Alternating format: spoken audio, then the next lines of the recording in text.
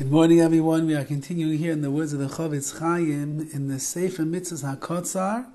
Mitzvahs Loisa say the negative commandment Kuf Nun Zayin at number 157.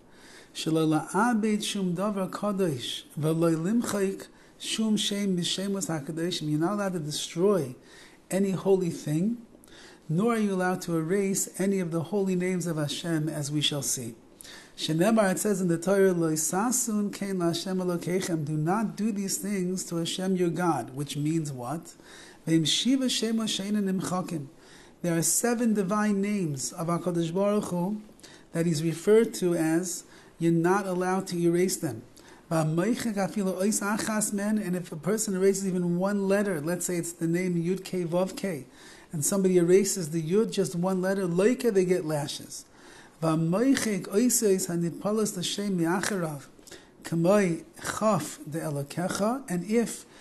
his name, if the name of Hashem is spelled out like Elokecha with a Chav, your God, or Chem, the Elokechem, your God, plural, and you erase the extra letters, which is not the name of Hashem, but it's designating that he's your God. So you erase one of those I guess we'll call it a suffix. You erase one of the suffixes. Makin oisai makais mardus. You should give that person also lashes as a result. Kli shekasav alav shem. Let's say that you have a vessel and God's holy name is written on there. Koitzeitz lamokim Hashem. So you have to cut out the name, the part where Hashem's name is. V'goynez, you have to put into Geniza what we call shemus, and it has to be buried properly in a Jewish cemetery. V'im kasav shem al matachas, if you wrote Hashem's name on a piece of metal. V'hitich es matachas, then you melted down the metal, so you melted HaKadosh Baruch Hu's name, which means you erased it. Like you get malchus, you get lashes as well. Kisvei HaKodesh uperushein.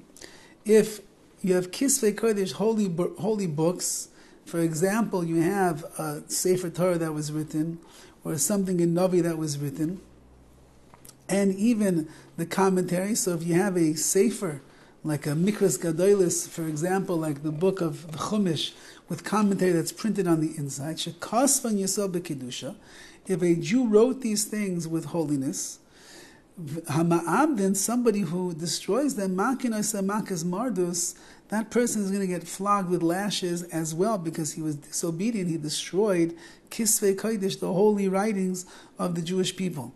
So now it sounds like from over here it's talking specifically about something that was written on a cloth, on a parchment. It was written by a sefer. Sounds like it's talking specifically about that. Not because, but if a heretic wrote any of these holy works, so his works are meaningless. And even though that he wrote God's name in there, you burn it up, because that's heresy and it's not the kedusha of the Torah. You're